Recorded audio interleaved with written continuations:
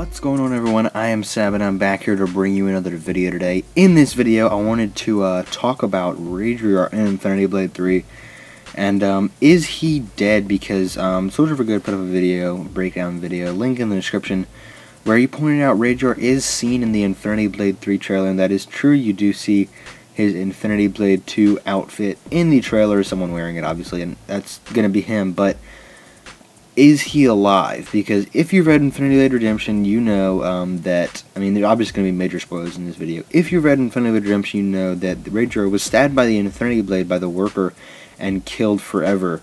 And, like, some people would argue that maybe that was one of the fake Infinity Blades, but the book implied that it had the flash of light that signifies a true death for a deathless.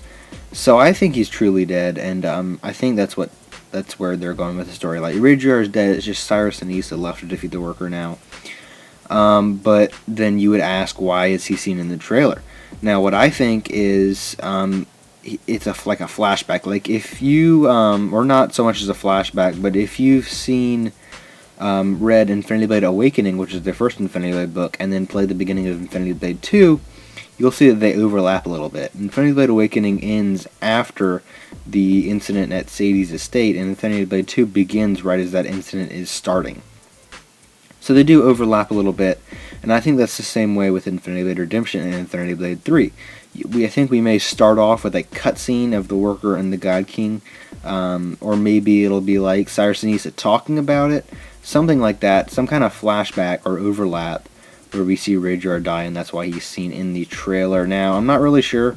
I mean, maybe he is alive. I don't really know. We don't know anything for sure right now. Infinity Blade is so confusing, just like Lost. And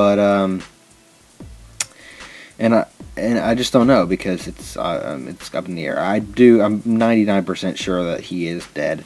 But yeah, I mean, there is that thing in the trailer which could be explained by an overlap or flashback. But still, it's just kind of a little weird. So, yeah, I just wanted to put this video out because, obviously, that's a big thing. If RAIDRIAR is still alive, that would be huge. I think if he is alive, it would be a bit of a cop-out. Because, I mean, I don't like when movies kill off people and then have them come back miraculously. I don't know. It just doesn't really usually work very well, movies or games, when they do that. So, yeah, that's my thoughts on RAIDRIAR still being alive. He could be.